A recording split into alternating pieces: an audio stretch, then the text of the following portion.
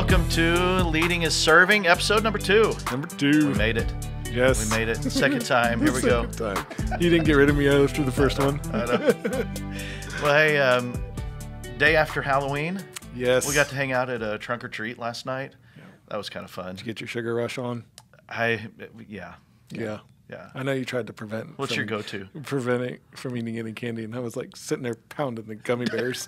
Gummy bears. All right. I was looking for the Reese's and the Twix. Yeah, that and Kit Kats. Oh, those are good too. See, I had Kit Kats in my trunk. Did you grab some? Oh, I didn't know that. You know what? I think I did see those, and I didn't. I meant to grab some. All I had to do is bump my son out of the way and grab right. them. I ended up with M&Ms at the end of the night because the Twix were all gone. I was like, ah. Yeah. My daughter and her friends came back over and started trading candy. So I started grabbing candy out of our bowl that we were giving to other kids and trading for the one candy that I wanted. Nice. Well, I heard, if you were planning on doing some handing out of candy last night at Trick or Treat, I heard that grocery stores were like wiped out. Really? Yeah, that like if you waited to the last minute to pick up your candy, it was gone. And so I was glad let me rephrase that. I was glad my wife thought in advance. Right. So it would have been me at about 4:30 running over to the grocery store. So that actually was me. I don't think it was quite 4:30, but it was earlier in the day. you found some? I did find some. Oh, wow. But it was definitely picked over. That is for sure. Okay. Yeah, okay. So, and I was like, well, this isn't really for me anyways, even though it's, if it doesn't. The community that we were doing this for, we ended up having too much candy. Yes. And so the group leader took some extra candy home, and it's like, man, you could turn that into a fundraiser. Right. Like scalping tickets outside the Colts game or something like that. How much would you have paid for a Kit Kat at the end of the night? Oh man! So, well, hey, thanks for joining back in with us this week. We're interviewing Eric Vermilion. And talking with him, and we're really excited about where this is going and kind of how this is shaping out. And so we just want to encourage you, as we think about leadership, that, as we think about leading is serving, that we want to be a healthy leader. Right.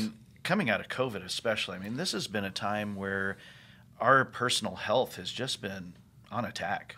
Well, there's a lot of people that have struggled with mental health and absolutely. And as a leader, as a whole, you have to deal with these different facets of your lives to help make sure you're a strong leader, and it's not easy. Is it, Jason? Absolutely not at all. I don't feel like it is. So yeah, and if we think about leadership on a scale of like 0 to 100, I think healthy leadership probably starts somewhere around the 70s. 70s and 80s. That you're doing pretty good. You're feeling healthy. You feel like you've got some energy. And this is like a scale of like 1 to 100. Yeah, 1 to 100. Okay. And so in that 70s and 80s range, you feel like I've got some stuff I can bring to the table. I've got some energy. I've got some ideas. I've got a little bit of bandwidth I can play with. And if we think about that leadership in terms of health, it's probably that then we throw some math in, which I'm not great at math. But, right. We'll keep that out of here. We can edit that part out. Right. That you're probably into additive type leadership.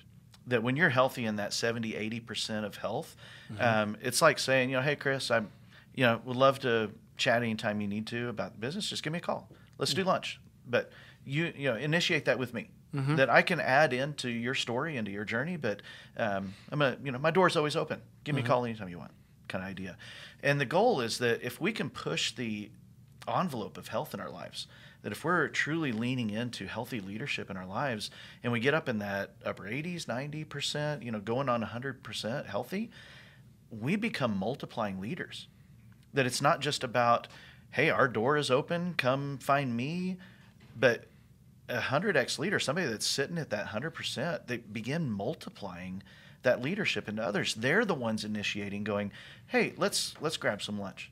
How can I help you? How can I pour into your journey and things like that? And I just want to encourage us that, to begin taking those steps toward health in our leadership. Would that make a difference in your businesses? Oh my goodness, I think so. And just trying to, the bandwidth of being able to do that, the difference between the 80% and the 100%, like being able to take on and help others like that, I think that would be awesome. Yeah. And I gotta be honest with you, Jason, I'm not sure I'm there. It's a growth.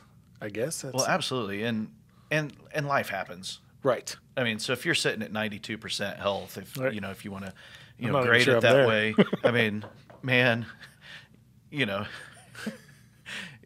one kid gets sick, Right. and suddenly your health starts dipping because, well, you've got someone in your family who's hurting, and you're taking care of them, and you're pouring that energy and time into them, and and big crises come along, Yeah.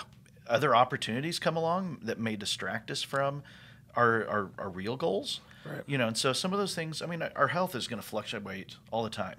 I mean, I'd love to grow to be 98, 99, 100% healthy and stay there. But I know that my health as a leader is always going to fluctuate. And the downside is that there is unhealthy leadership. That our energy can be depleted, our personal health, maybe we're struggling financially, something hit in the business that's just, it's just making it hard right now. And so we dip down below that 70% of health, and we kind of end up in this subtractive type leadership that we're just looking to draw energy from any source we can because we're burned out, we're tired, we're depleted.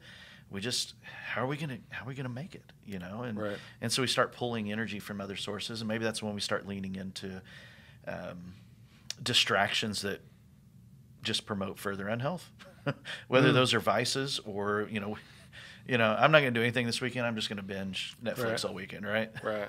When it probably would have been healthier to spend an hour to Try to get a couple things maybe done. set priorities for the next week. Right. And so we can end up subtracting from the people around us because we're not healthy. And even worse than that, if we're sitting down at the bottom of the barrel in our teens, 20, 30% of unhealth, then we become divisive. That our attitudes, the words we use, the way we live just hurts others and probably hurts our own businesses. I would completely agree. You bring divisive leadership into the teams and organizations that you're a part of, and you're just gonna build walls between you and those around you, and success is gonna be just so much harder to get there. And so It's funny you should bring this up right now because I had a meeting this morning with somebody who was I wouldn't say that they were in the negative spot, but they were definitely in an unhealthy spot, if that makes sense. I don't know where I would put them on that scale, but it was just, I sat down with this person and just had a conversation about, hey, you know what? You probably need to set some of these priorities in place and then work from those and slowly, progressively try to get back to a full-scale setup, because you're in a position now where it's just not healthy for you to continue doing what you're doing. So take the time out for you as a leader to make sure that what you're bringing to the table is not divisive. It's not, I'm trying to suck the energy out of this kind of thing. Well, and we need to understand that it's okay to, like you said, back off just a little bit. If we've got 5 main priorities that we're really gunning for, and we understand that in ourselves, man, this week I'm dipping. I'm dropping below the health line. It's okay to pull back for a week or two and just focus on the 2, maybe 3 things that are really, at the core, and let those other couple things wait. It's okay we don't have to drive ourselves to the brink of exhaustion and burnout and unhealth. I mean, our health is more important than the results in our businesses. Oh, I completely agree. Completely agree. Because if you lose, if you self-destruct, it's all gone. It's all gone. Yep. Yeah. Well, and I think it's great that we're talking about this, because our next guest has gone through some things and is a great leader, and I would say he's in close to the 100% guy. 100x times guy. Yeah. He is just he is pouring into other people and reaching out to them, as well as other people are reaching out to him. Right. So I'm super excited. Did you want to tell us who we're getting ready to talk to? This guy, this guy. Yeah, we interviewed Eric Vermilion, who has been in corporate banking, like the commercial side of banking, for a lot of years, and launched his business at, I think he said, the most opportune time of 2 months before the pandemic. Right, and if that's not something, goodness gracious. If you weren't healthy as a leader going into the pandemic, his business survived. Yes, it survived. It's amazing. Going on 2 years. And so I think this is a great picture. And I think And I would say he's just as healthy now as he was when he went in. Yeah. I mean, just in his testament or his 2 years of staying alive during the midst of a pandemic, right, as a serious testament to that. Absolutely. So let's listen in. All right, here we go.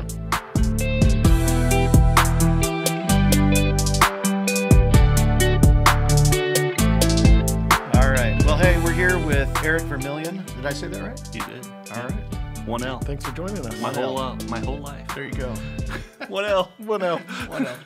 And Eric, how long have you been around the South Side Indy? You grow up here? No, I grew up in Upland, Indiana. Very good. So Hoosier by nature, then? Yeah. Okay. Taylor University is where Upland is, which is up north, halfway to Fort Wayne from Indianapolis. And I know it. yeah, went to Franklin College, and that's how I got myself further south. Okay. Been here in the South Side ever since Franklin? Kind of. 1 year in Terre Haute for a job, which is crazy. Things we do for jobs. But yeah, I mean, Johnson County mostly. Okay. Franklin and Center Grove, where we live now. All right. Well, tell us about family. Tell us a little bit about yourself. Sure. My wife is owner of a home cleaning business here in Center Grove, and she's not really adding clients, so I'm not going to do a commercial for her. I have 3 kids. Daughter who is a sophomore, which is nuts. Yes. Isn't that crazy? 15, almost 16. Yep. I remember people always saying that when she's like 7 or 8, and you're like, yeah, it is that fast, right? Yep. Right. Son who is 12, almost 13 on December 31st, and then son who just turned 9. Both boys play soccer, and Lorelei does debtones at the high school, show choir stuff. So in your spare time from running kids around, Right. what do you get to do with your life? I spend a lot of time at the soccer fields, to be honest with you. That seems to be one of my favorite hobbies, is just being dad. It is, for sure, just being dad. And while I go to the show choir stuff, my wife tends to like the show choir a little bit more naturally. But I did have a connection with it when I realized that it's really competitive. And it's maybe even more competitive than soccer sometimes. And I'm actually very excited for the next couple of years of her doing the competitive stuff on the show choir. So, but yeah, soccer, my boys play at travel level and do well. And They're very good. yeah, thank you. They are. One of my youngest is he's just got invited for the MLS Next program, and he's 9. No way. Yeah. Wow. Yeah. So that's pretty cool. That is cool. That is cool. I had a soccer player in my family, and now he's working for Chris. Yep. So good guy. Very cool. And he is a very good guy too. So, He's very talented. but tell us about your day job, right? My business, huh? Yeah. Vermilion Capital. We are brokers of commercial loans. Is the easiest way to put it. USABizLoans.com is the website. We started it at the perfect time. We started it 3 months before a worldwide pandemic shut down the entire world economy. Excellent timing, yeah. And you totally planned that. Oh, didn't you? man. I mean, I'm like, you know what? If I go back in history, let's see, when could I have started? Well, there's 1929, and then there's now. So I started this business. The plan took time to develop. It was years in the making of when I was going to launch this thing. And when I say launch this thing, launch a business. Years in the planning of, I knew I was going to do something. Right. I wanted to get the release of corporate America and have lots of fond memories of people and lots of not fond memories of situations that you come across, and wanted something different, for years, and wanted that freedom. Now, my understanding, my impression is that a lot of people feel that same way. Yeah. And they may plan for years, but they don't actually take that step. Yeah. What pushed you to make that first step? Besides poor timing. I think there was a combination of So to be a little bit less humble, I was pretty good at what I did for the corporate world. I lots of promotions, lots of records, lots of sales, leadership development type things for business, for other people's businesses. What made me do it? The honest answer is probably that they about killed me by just keep piling on, things. I was running 5 divisions at the time I left my most previous big job. And, when you're 25, you can do it. And I just kept going and got to the point where the return on what it was doing to my family value and, for me personally, it just wasn't there. And I'm like, you know what? I got to figure out a way out. And thank God for ways out, because it literally probably would have killed me if I would have continued to take the stress on. So I wanted a different kind of stress. I wanted a stress where I was a little bit more in control. I didn't like the stress of you get fired. I don't think anybody likes that stress. Right. But it grew on me while expectations grew dramatically higher, and performance was good, but it was, over 50 people that are reporting to you. It gets stressful. Different things to juggle. So for me, it was I think it was a necessity to go out, and that was why even when the world economy shut down, I didn't stop trying to do what I was doing. I didn't do it very well. I mean, nobody did it extraordinarily well, but very few did. There were some. But startups in that time period, most of them failed. Most of them failed out of the gate, right? And I would say through stubbornness and planning and being prepared financially for the ups and downs, and my wonderful wife being awesome and continuing to do her business, we persevered. So what would you say to somebody who's felt that pain and uncomfortableness of being in a corporate environment, feeling that stress? Because, I right off the bat, I know I can list some people that are feeling that stress as well. But what would you say to them that would prep them for an opportunity to even consider doing what you've, step out of it for a different stress? Have a plan. Have a financial plan first, I think, is because it's not real until it's a financial plan, because we all have responsibilities, right? We all have a house payment. We all have a whatever. Family, kids, right? Yeah. You name it. And life's expensive, right? And it's only getting more expensive, as we've all seen in 5% inflation markets. We feel it. Have a plan. Have a long-term plan. Expect your business not to work financially. It's not going to work for a while. Don't expect to take money out of your business. Be ready to throw every bit of money you put back into the business. And get to the point where you can do that. If that means selling your cars, if that means, selling your house and living in an area that you didn't think was awesome, if that means renting a house for a while you start a business, have the monetary situated. The finances have to be situated for you to be at peace to start a business. So at some level, I hear you saying sacrifice is definitely a real thing in the idea of stepping out of this stress, but potentially taking on this stress. There's a significant sacrifice. No doubt about it. Okay. No doubt about it. Yeah. But be prepared, man. Talk to people like me, people who've done it, people who, we're finance guys. That's our business. I taught people how to start businesses for years through my work with credit unions and banks, and so I knew that for me to actually get to this point was it's not hard to be honest with you and say that it was 15 years in the making to get out of corporate America. and it took that long. From the twinkle of your eye to the actual moving forward. I think from the first day I realized, oh my gosh, I don't have control, and this is not good for my soul. And I need to figure out a way out of this eventually. Doesn't mean today. And when you're in your 20s, you don't necessarily need it. But the closer you get to your 40s and 50s, probably eventually, I think the more you realize, if I'm going to ever be an entrepreneur, it's got to be now. I got to get to that point, and I got to have a plan.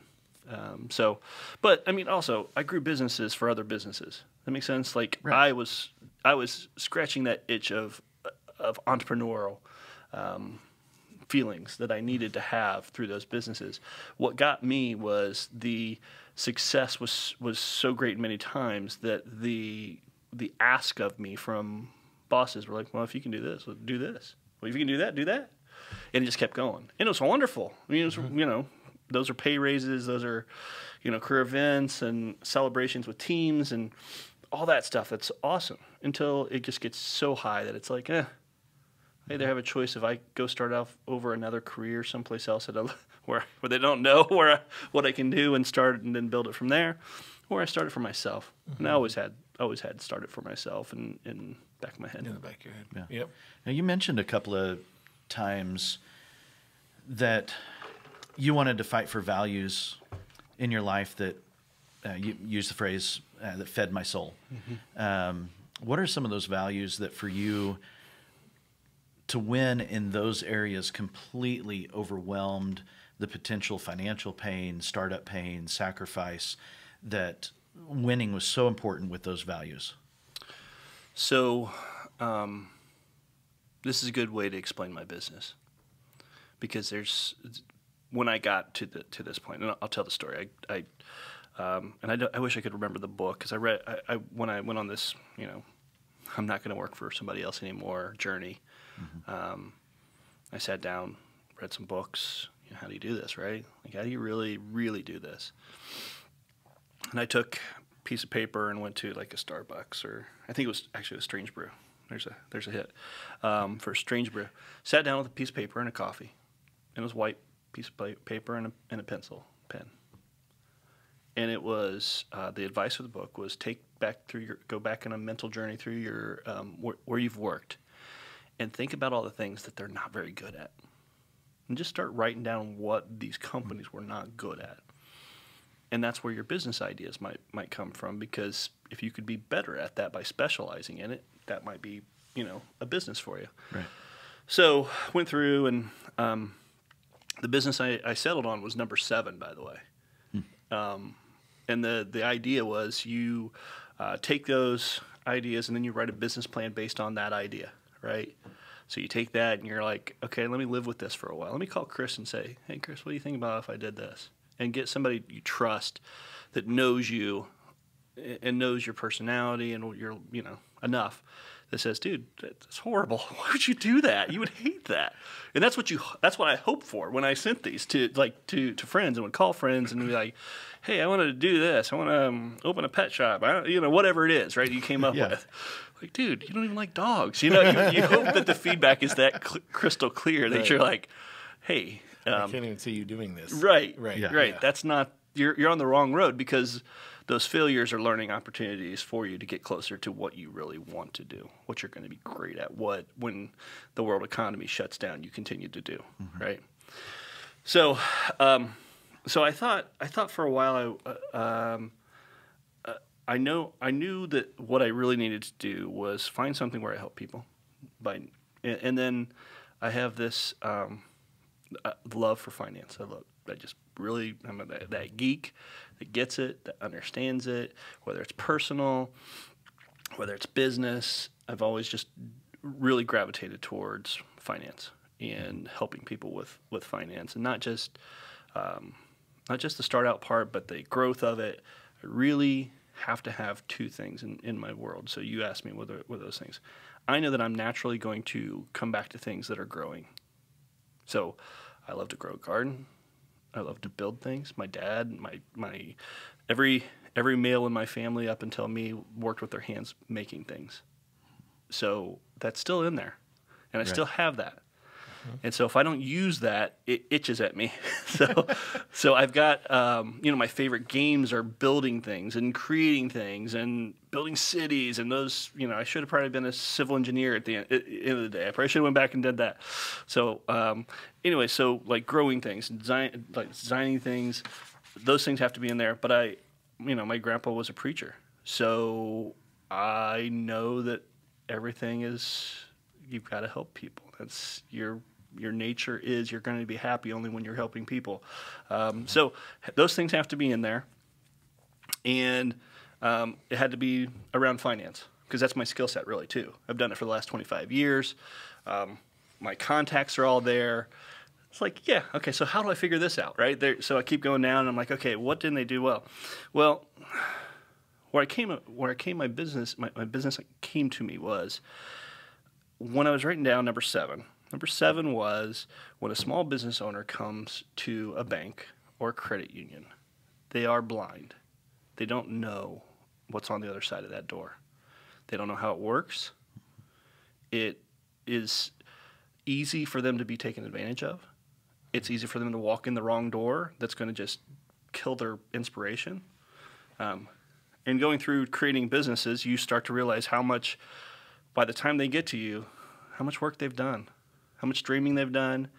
Now, they may dream in the wrong direction because they don't have the financial part figured out, and they're so far along, and you're like, oh, you got to bring it back here, and let's do this.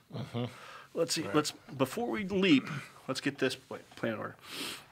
Anyway, so people come into me, and they're going in the wrong door. So they would, half the time, there was nothing wrong with your business plan, there was nothing wrong with your finances, but you were at the wrong place. Had nothing to do with you. Now, most people in commercial lending they're salespeople. Nobody thinks of them that way. But a commercial loan officer is a salesperson. They have a quota that they have to hit. They have to do $20 million a year in commercial lending and loans. And you're coming in with your $50,000 idea, and their goal is $20 million. What you need is the guy that's goal is $4 million. Right. Because it matches. But you came into the guy that's $20 million, and he looks at you and goes, you know how many I have to do? I can't physically do that. I don't care. Like, I do care, but I don't care. Right? Nobody cares about your business as much as you care about your business is a rule. Nobody cares about your business as much as you do. Nobody. And you're saying that majority of business owners don't understand that. They have no idea. Yeah, I would completely agree with that statement. So, but if you walk into that guy that's got a goal of $4 million and you're going to do a $300,000, hey, that's a good chunk of my goal. Okay, you seem like a nice guy I want to work with. Oh, you match what my bank wants to lend on. Okay, let's take a look. Let's start working. But what I saw was even the places I worked at that had good people who wanted to help people, the volume of commercial loans is and ideas of what a commercial loan could be. So think about it, of 10 ideas of I'm going to go talk to a banker. 3 of those might fund. The rest of them get denied, and they go, no, I guess it wasn't right. Okay? So they walk away, and they just go, I won't buy that extra tractor. Maybe it's not right. Maybe they're right. Maybe it's not the time. Well, it might have just been the wrong lender. Right. So the idea was denying people calling up, Chris and saying, Chris, sorry, man. And what happens is it becomes, so early in their careers it becomes, Chris, here's my phone call. I'm great. You're great. It just doesn't work. I'm sure there's somebody else out there. Let me know if you need anything else. That's kind of what the pretty good people in the business. And then it becomes, Chris, I looked at your information, and I'm not going to call you back.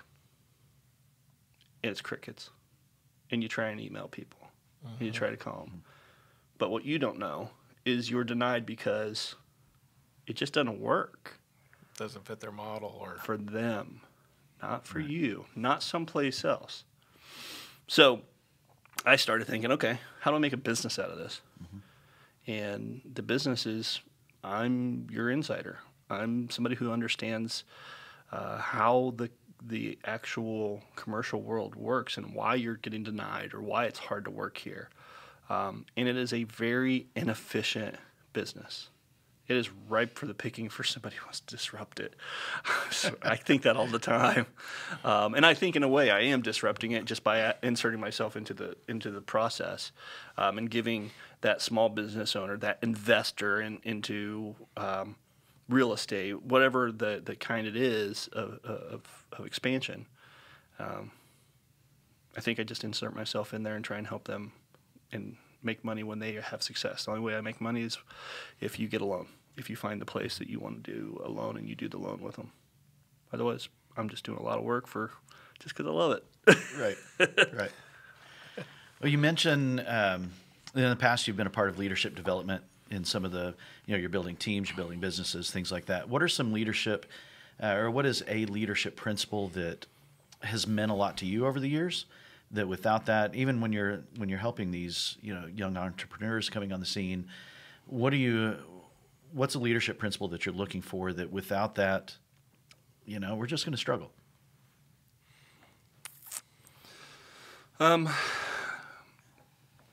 Maxwell's 21 Irrefutable Laws of Leadership is my #1 book. Always has been in my desk when I'm leading, because I'm not, I think by nature we all think we're great leaders, but we're not. I mean, we need to learn. We grow into it, don't we? We got to learn, and we got to and those those situations let you, if you take the time and step back and realize you're not always that great at it, you can learn. And I kept it close enough that I can remind myself.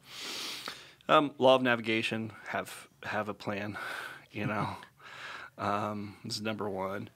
And then just determination is, you got to be stubborn, and you gotta be willing to work when it seems like you should give up, and that's usually when you should work harder. And so those leadership skills of helping people who are going for goals themselves that they didn't think that they could get to, and if you have a leader who believes in you, then that helps. You almost, when you're running your own small business, you got to be that leader. You got to believe that. You got to believe you can do the things that you don't believe you can do, and that's the hard part about owning your own business, because it's not easy. There are days you are depressed because your business and your phone's not ringing, and you're like, "Am I really even doing a business?" Especially during a pandemic. Right. When nobody's looking for a loan. No small business. Nobody wants to. The #1, everybody's afraid of everything. #2, lenders stop lending. So the products that I developed to help people that I knew was going to help Jason when he walked in the door, stopped being there. Like, it's like you went to Walmart and there's nothing on the shelf. What am I going to sell you? Well, I just drove by all the car lots out on 31. There's nothing. No, you can't. Yeah, that's for sure. And now, so imagine that you're trying to sell cars, right? That's what it was last year. I started this business. I created. I spent time on the East Coast, met with one-on-one with lenders, and said, "Okay, what do you really want? What's your sweet spot? If I bring this loan to you, are you going to do it? No. Why? It's too small." Now, they won't say that to you. Right. But they will say it to an insider. To To a guy who's had the same goals they have, who sat in the same meetings and can relate to, if Bob's having a bad day, that loan's not getting through. And it's literally that. Yeah. It's something like that. "Oh, you didn't say hi to Bob at the coffee yesterday. He's mad at you. And now you bring this loan that's a little bit iffy." I swear to you. Or you're on the wrong side of the teams. You report to this person, not me, so I'm not going to really go out. I mean, internal politics matters immensely on especially the higher $1 million plus loans. And so knowing who has the ability to approve a loan. So there's guys, there's a guy that I met with who can approve up to $750,000 on behalf of his lender. Doesn't have to go to anybody else. Nice. Okay. And then, so then the next one is guy comes in, he wants to do $1 million plus loan. If I take it to a separate lender, they look the same from the outside. You would never know. The president of the board, the president of the bank, and 4 other people have to vote to approve it. after they've done a full analysis on the finances. Oh, wow. Wow. Okay, your odds go down drastically Absolutely. when you get that many people who are trying to prove that they know what the heck they're doing, by the way, is most of the time what's going on. It's on film. 1L. Vermilion with 1L. Notice I haven't mentioned any former employers. And they've been great, by the way. But go back and look at it and go, who is most likely going to give you the odds? So it's almost like an odds maker. I'm really shepherding people through a process that they know nothing about, and I had no idea. And I'm sure there are a million different ways that in my life that somebody has done this for me, and I don't even realize it. Right. So that's it. I get paid to help people get through a very complicated, hard process that is very complicated and it's very hard and it's very inefficient and takes a ton of determination. Yeah. So what do you see other people underestimate about themselves, or maybe even their business plans, that you wish that, man, if we could just get this right, we'd see success?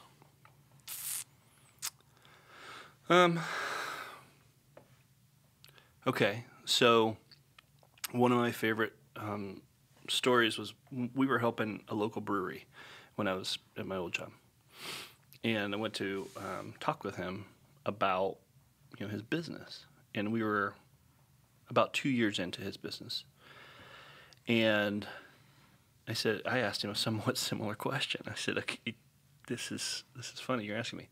Somewhat similar question. And he said, we spent, and he goes, I can remember the hours. We spent 18 hours in planning for when this thing fails. Like when it fails, because we knew it was not going to, everybody was going to have, okay, my house is involved in this. Billy's selling his car to get us enough money to do this. We are scraping this together. And when you have partners, it's hard and sometimes not successful. Right. But it was like, okay, who's putting what in? Okay, we're meeting with the lawyers to make sure that when I exit this thing, here's the plan for it. And he said, and we spent almost no time talking about when this thing goes crazy and is successful like crazy. What do we do? And I thought about that several times. And when I was coaching small businesses, I thought about, okay, make sure you plan for huge success too. Right. Not just your huge failure when it doesn't work, Right. but what if this thing hits? What are your resources for when it hits? What's your game plan for when it hits? When it works the way it's supposed to work? What's your plan for that? If they planned 18 hours on their exit strategy, how many hours should they have put toward the success side? I don't know. A 1-to-1? Probably 1-to-1. Yeah. I would think so. Okay. I planned a lot on structure of how I would do it. Like, I just thought about the business, and I thought about, okay, how would I actually just perform this? Like, here's day one. What do you do? What you okay. Oh, and there's this psychological part of owning your own business that you have to accept the role. You don't get hired. Think about it. Think about every time you've got a job before. You've went through a process. Mm-hmm. You've made it. You've climbed this mountain. Somebody shakes your hand and says, welcome, Mr. Manager of blah, blah, blah. Okay. All right. And even then, it takes a while because you got to train yourself. And they got to train you. And you've got to go in there and accept your team. And you've got to accept the role. It takes time to accept the role. So, okay, today's your first day at your business. Have you accepted your role? What's your role? What's it look like? What do you do? Mm-hmm. And so those questions, accepting the role is a big leadership thing, even when it's just yourself. Have you? Even when you're doing everything, huh? Well, the hardest. Well, as an early entrepreneur, right? One of those roles is everything. Yeah, because it's easy to get enamored with your product, right? With the solution you're bringing to the market, and you're all excited about that. Right. But then you realize crud, I got to also do. Yeah. And you don't realize that till day 3 when it's already fallen through the crack. And Have you defined your role? Did you have a plan for what your role would be? Did you manage yourself, right? Did you, like I said, I get hired, I work for you, Jason, you're going to give me the list of my things I'm in charge of. I'll give you a bullet list. Yeah, Right. Absolutely. Okay. Did you do that for yourself when you started your business? Mm-hmm. So the hardest part for the first year was I accepted the role. I started to do the role for 3 months, saw what I thought was really good success for early startup business. Built a pipeline of people that I was going to help. People were thanking me for doing my business, which is a wonderful feeling, one of the best feelings in the world. Thank you for doing what you're doing. Right. Oh my gosh, that's like worth more than money. That's exactly right. It is. It's worth more than money. So getting those things, and my pipeline died on the vine. Like I said, here, Jason, we're going to go through this process. You're going to buy this investment property. You're going to have a 4-plex when we're done here, right? Oh, worldwide shutdown of the economy. Jason goes, no. Lender goes, no. And I go, I only get paid if you have success. Right. And then it just, everybody remembers those 3 and 4 months when it was shut down. I was like, I'm just playing. Like, I'm literally just playing like I own a business right now. Right. Like, I'm not unemployed, but You've accepted your role already, so you can't be unemployed. That's right. Yeah. And I mean, it was just, thank God for my wife, continue to work. Thank God that I prepared for absolutely nothing to come from this, like no dollars to come from my business. Otherwise, I don't know what the heck, right? So, what was the question? I think you got it. Yeah. What would you tell 25-year-old Eric today, knowing what the wisdom that you know today? What would you tell him?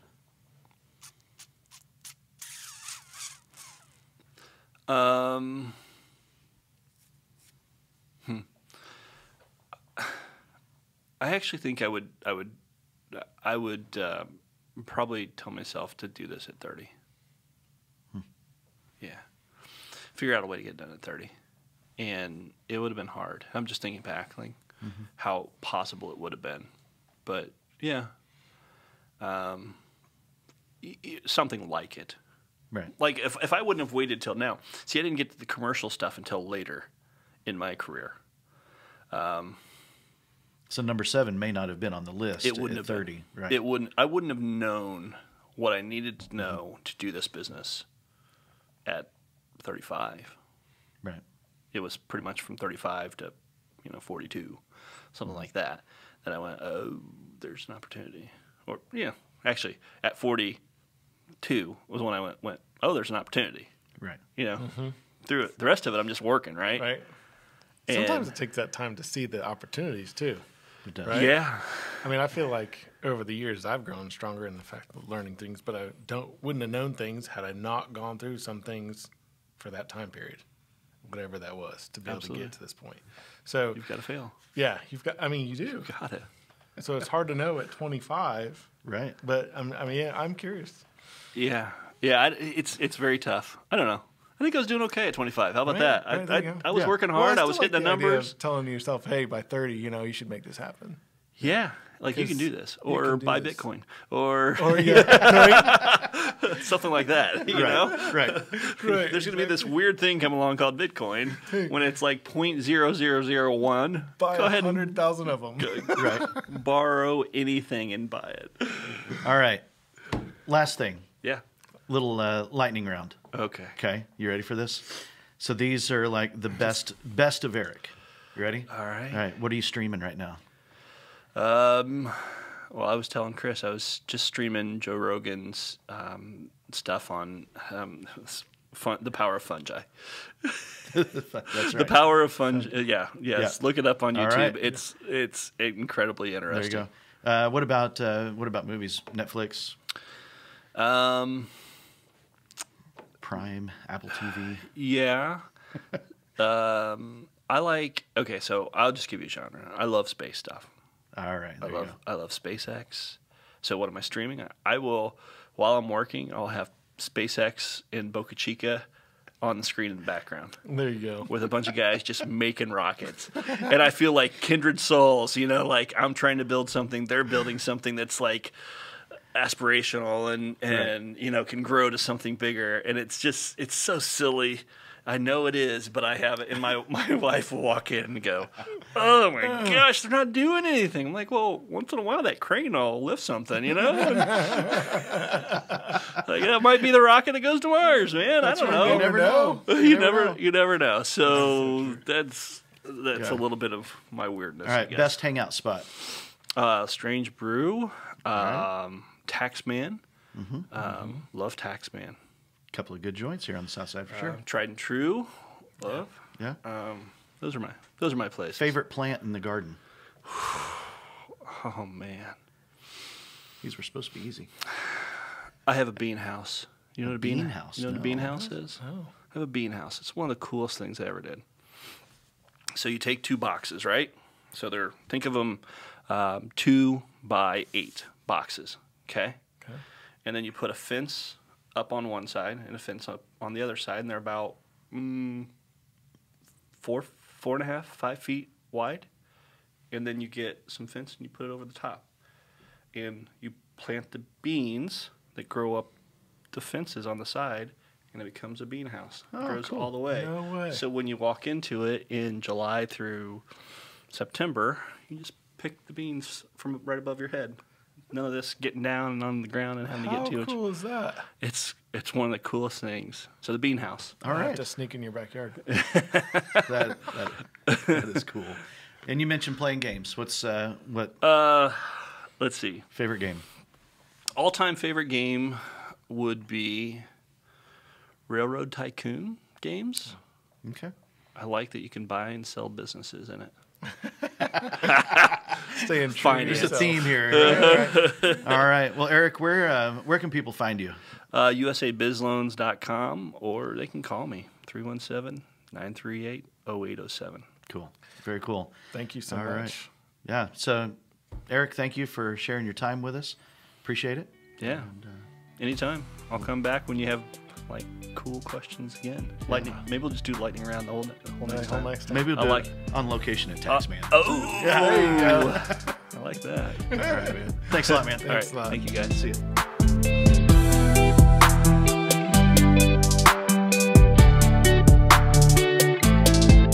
All right. That was So- good, wasn't it? Yes, Eric is a phenomenal guy. I'm super excited that he got to join us today and talk with us about his business. And like you said, going through the pandemic, starting a business at the beginning of a pandemic and going into a pandemic and trying to keep it alive is just a whole nother thing.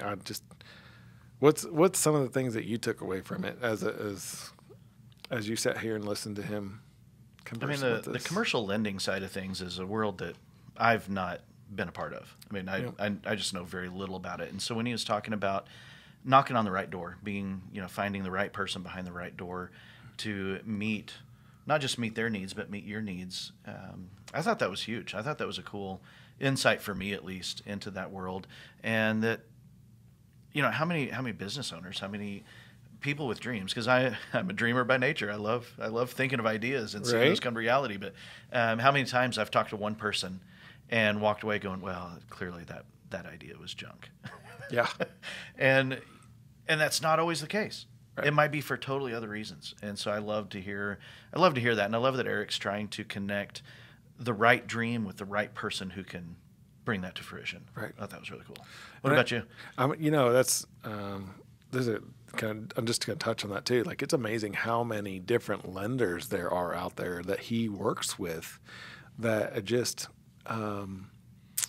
they have niches that they are better known for and they're better versed to invest into, which is a whole new. I just opened my eyes completely. But I mean. And then it goes back to, in my head all the time, is that, having a financial plan. He talks about that. Have a plan. Eric had a plan before he started in the midst of 2 months before a pandemic hit. And the man has grown in 2 years and has done an excellent job. And I know he's influenced my life with my businesses as well, and being able to find the right people for the things that I want to take on as a business owner. So absolutely, he's given me a wealth of knowledge. I know that, right. And so it's just great to see him flourish in what he does and what he's passionate about, and absolutely his ability to serve our community is like a whole nother facet that I just. I guess I just didn't even realize, like you said, I don't know that much about commercial lending, but he's got a niche all of his own that I didn't know a whole lot about. So it was great to talk with him. Right.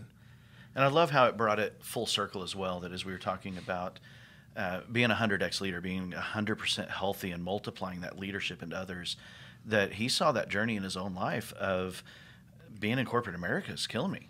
Right. I got to get out. I have values. I have things more important to me than this. Right. And I can tweak this and I can start this on my own, because then I can live and lean into the part of my life that makes me healthy. Right. And then he builds that into his family, into his kids. I mean, I loved his story about how he's spending more time with his kids and not feeling guilty about doing business. Right. You know, that he can be a family man and love his family well. I thought that was really cool. And that other part of it is like he's now serving his family and serving other business owners in a completely different facet than he was in that banking industry. Absolutely. And he has just brought all kinds of not just financial abilities, but just wisdom, the wisdom and that the wealth in that wisdom kind of thing. It's just he is definitely serving our community. Absolutely. So hope that you can take a little bit away from the podcast today of even if you're not in commercial lending or not looking for it, it's neat. Yeah, the impact that you can bring to your family, to your community, when you're living into healthy leadership. Right. And you're building bean houses. Right. I'm going to go find me some trellis come spring, I think. There you go. Hey, thanks for tuning in today. Thanks, guys. We'll see you next time. Bye-bye.